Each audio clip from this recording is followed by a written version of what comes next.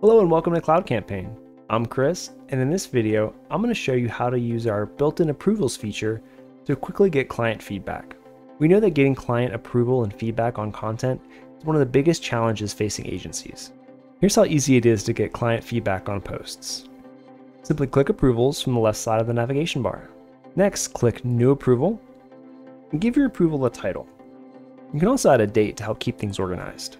Select the content that you want to get approved, and add those items. You can also elect to make the approval internal. This is great if you're working with a team making updates on content before you want it to go to the client. You can also add a comment or notes.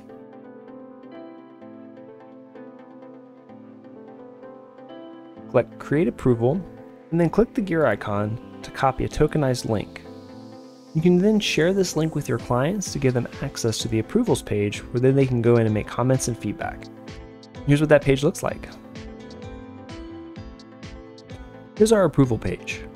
From here, each piece of content is listed, along with options for leaving text and visual feedback. These comments are timestamped, and if the user is logged in, will attribute the name.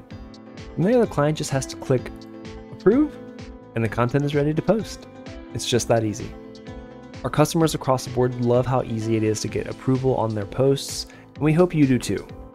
If you need help using approvals or any other aspect of Cloud Campaign, our customer success team is standing by to help you. Thanks so much for watching.